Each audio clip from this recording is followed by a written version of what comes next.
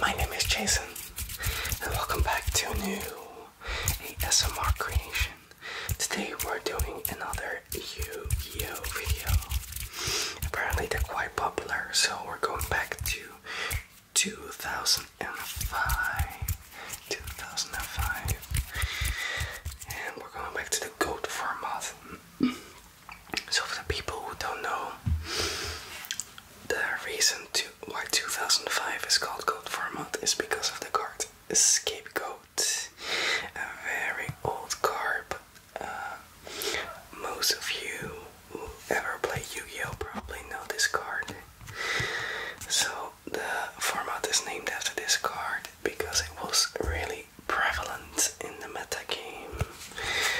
And meta stands for the most effective strategy available.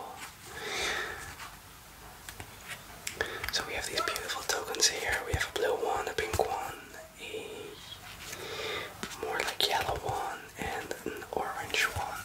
And we also have two stray lambs. I don't have the card, unfortunately, but I do have the tokens. So that's quite nice to see. We have those to play with, of course. So I'll be showing you two decks, a GOAT control deck and a chaos control deck, and I'll explain everything a bit more when we go through the cards. We first have a Blackluster Soldier Envoy at the beginning, probably the strongest card of the format. It was way too strong for 2005. So basically all these decks are based on light attribute and dark attribute monsters. So this card could be summoned, and the effect was once per turn you can target one monster in the field, banish that target, or remove from play, but it cannot attack the turn it is activated. And if this card destroys a monster by battle, it can attack again. So this card was crazy strong. Unfortunately, you could only play one in your deck. Then we have two Air Knight Bar Shafts. If this card attacks a defense position monster, it inflicts piercing damage. So it still inflicts damage when the monster is in defense, and it draws a card when it does damage. So this was a great way to get card advantage. So these were tribute summon monsters. Then we played two Magical Merchants. You check the top cards of your deck until you see a spell trap, and you can add it to your hand. It's also a level 1, which is really important, and I'll explain it later. Then we have two classic cards, the Magician of Faith.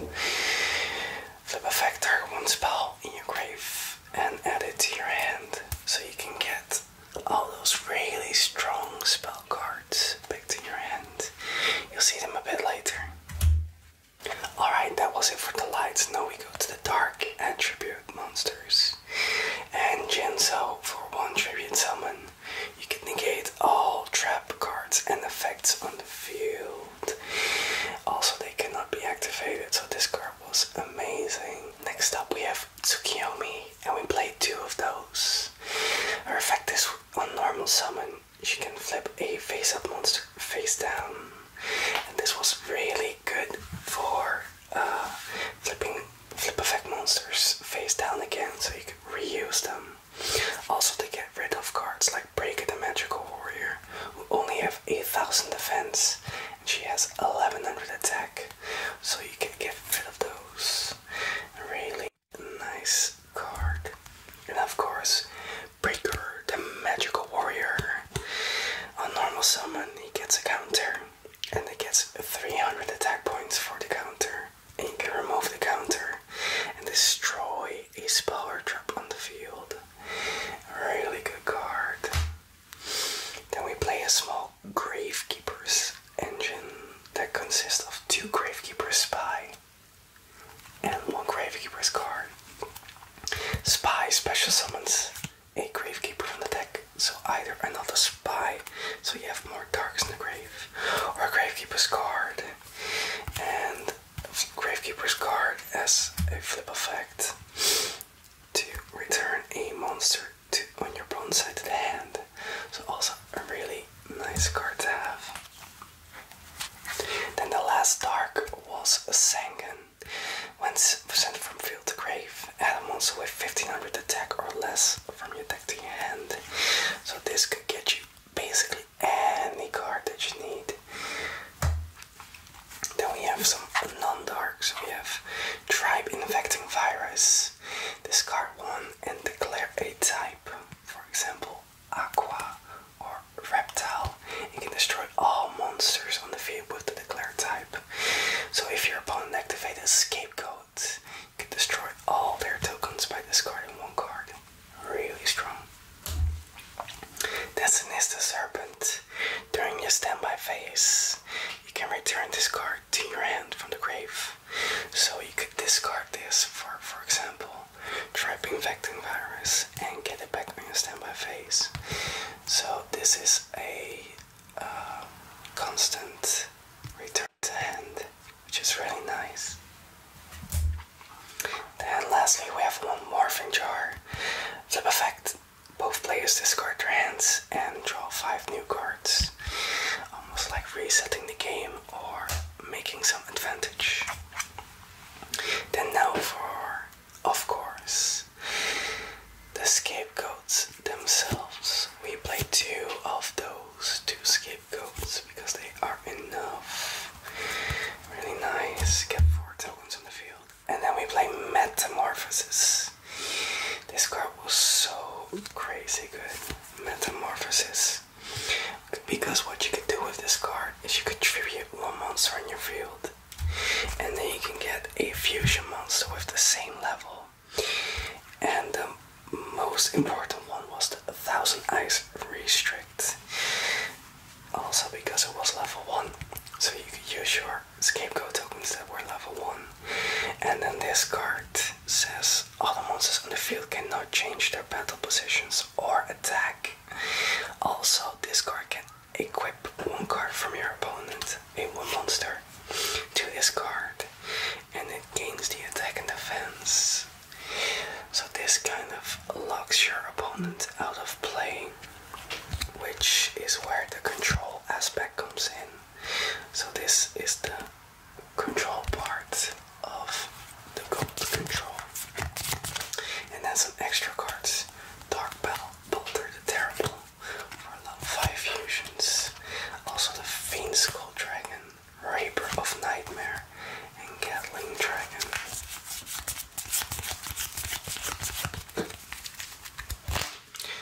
Alright, let's continue with the spells. We have the Trinity. And why are these 3 called the Trinity? Because they were broken as spell cards. We have the Delinquent Duo, Graceful Charity, and Pot of Greed. Pot of Greed allows you to draw 2 cards. Graceful Charity allows you to draw 3 cards and discard 2. And then Delinquent Duo, pay 1000 life points. Your opponent discards 1 random card and they can discard another card. These were crazy cards that allowed for basically free card advantage. Then we have Premature Burial. Pay 8, feel great, and special summon a monster from your graveyard. Then we have Snatch Tail. You can take control of 1 of your opponent monsters and use it for a tribute summon, for example. Then we have Heavy Storm. Destroy all spell and trip cards on the field. Then we have Mystical Space Typhoon. Destroy 1 spell or trap on the field. Next up we have 2 Noblemen of Crossout. Destroy 1 face down monster card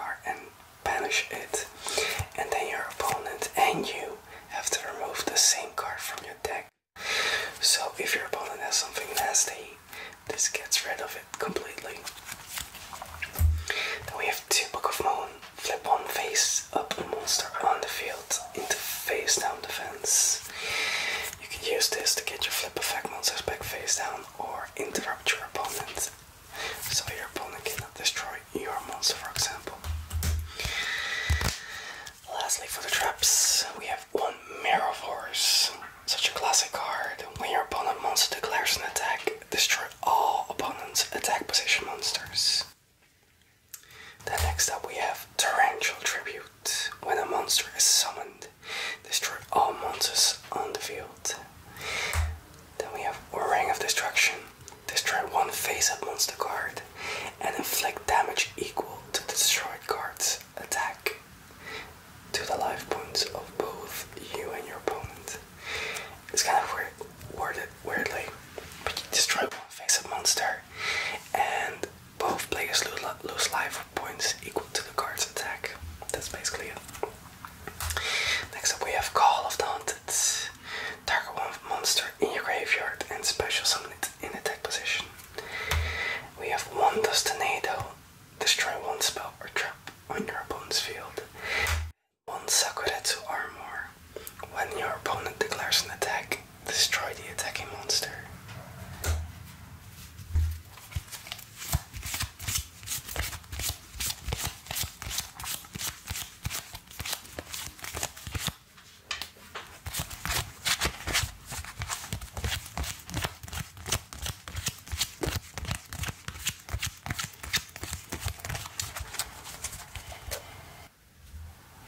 Okay, next one is the Chaos Control deck. So we do not just have the Blackluster Soldier, but we also have the Chaos Sorcerer. The Chaos Sorcerer says, banish one light and dark, special summon this card. And then you can, once per turn, banish a face-up monster in the field. But it cannot attack the turn you activate this effect. So this is basically what the deck is about. And that's why it's a Chaos deck, a light and dark deck. So that's it for the Chaos monsters. Then you have one Breaker, the Magical Warrior. Then we have two, the Goji, the Battle Chanted Locomotive. A really easy effect, flip effect, draw one card.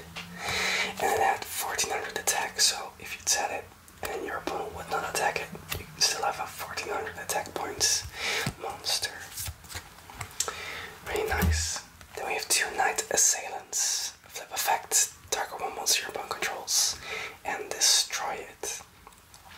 But that was not the only reason why this card was good, because when this card is sent from hand to grave, target one flip effect monster in your grave and return it to the hand.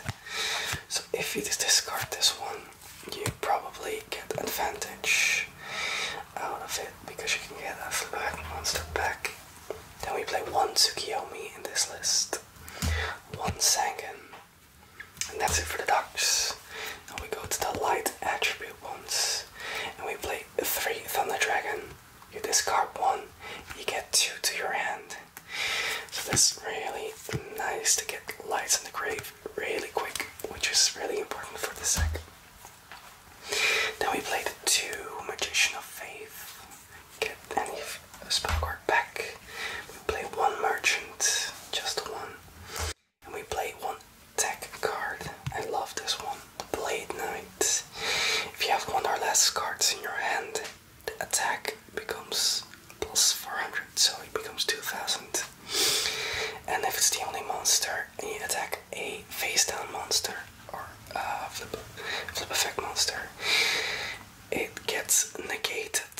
Then we have the Trap Infecting Virus, and this is the Serpent, of course. Really strong cards. Now for the spells, the Trinity, of course, the Delinquent Duo, Graceful Charity, and the Ball of Greed. Then the Mystical Space Typhoon and Heavy Storm, Premature Burial, Snatch Steal. And then this card is different. Card Destruction. Both players discard their hand and draw the same cards. Same amount of cards. So this helps you fill up your grave with light and dark monsters. Then we have 1 Scapegoat in this list. 1 Book of Moon. 2 Noblemen of Crossout. 1 Mirror Force. 1 Torrential Tribute. 1 Ring of Destruction. 1 Call of the Haunted. 1 Sakuretsu Armor.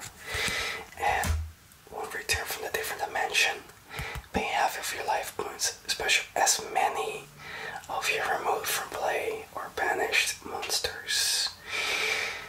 So this this late game. And then 2 Raigeki break. Discard 1, target 1 card in the field and destroy it. So you could discard the Thunder Dragon or a Knight to Sailor with this.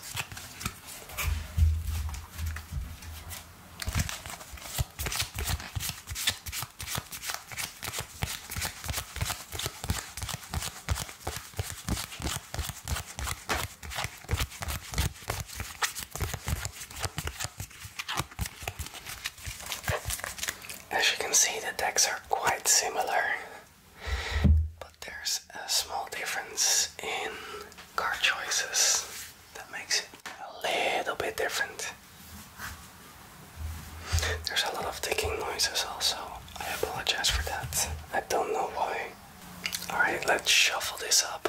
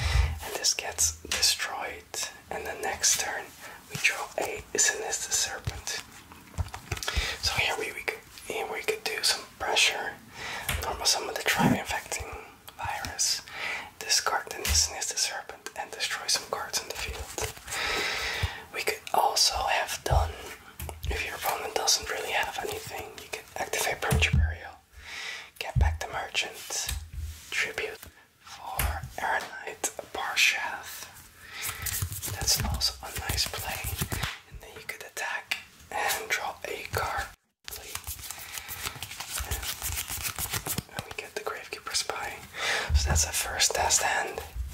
It's really easy to play these, but you still have to be mindful with how you play it. And the card advantage in this 2005 style is really important. Okay, we have another cut. And we draw 5. Mystical Space Typhoon, Ring of Destruction, Sinister Serpent, Tsukiyomi, Snatch 2, and Metamorphosis. Alright, honestly, this would be a better go second hand, because going second you can normal summon the Sinister Serpent, activate the Metamorphosis, tributing the Sinister Serpent, and then you get 1,000 Eyes restrict and control the board state. You also have Ring of Destruction and Snatch 2 to kind of have even more control over the game. So this is really nice. A little more test hand.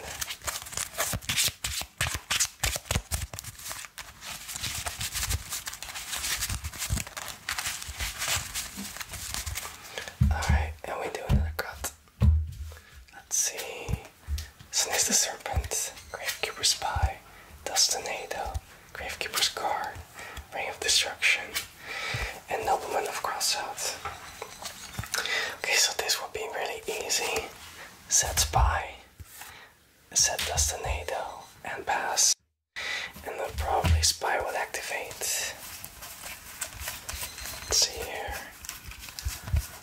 Getting another Gravekeeper Spy from the deck.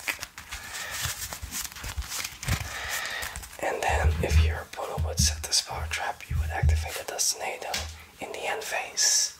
So your opponent could not chain. Then you draw a turn. And then just play from there. Probably set guard and just play defensively until you get something offensively. Alright, that's it for the Go Control deck. Now let's continue to the Chaos Control deck.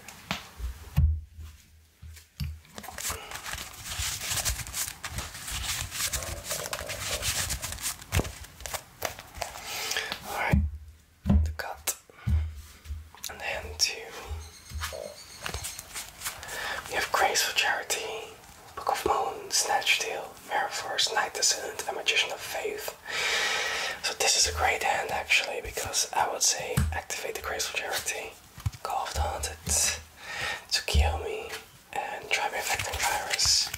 And you could discard the Magician of Faith and Night Assailant. And the Night Assailant will trigger by getting your Magician of Faith back in hand. I would set the Magician of Faith and probably end it there. The next, probably set the Book of Moon also. Then your opponent would normal summon a monster and try to attack. Then you have the Book of Moon. And then in your next turn, you draw a card, another Night Assailant. You flip the Faith back face up, add Graceful Charity, activate Graceful Charity, draw some more cards, normal summon the Tsukiyomi, and get Faith back face down, so you can get Graceful Charity back again, and keep refilling and stacking your hand. So this was really nice.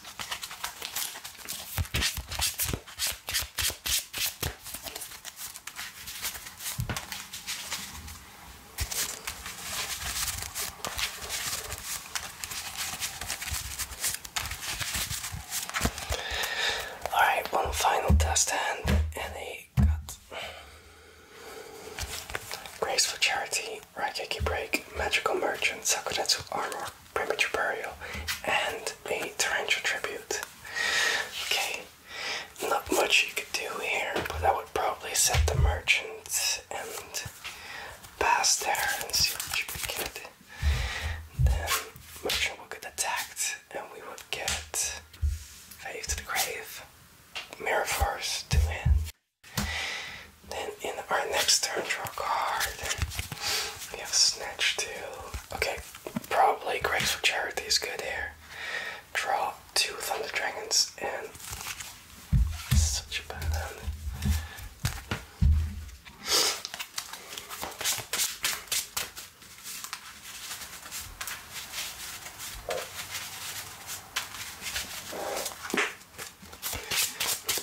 Alright,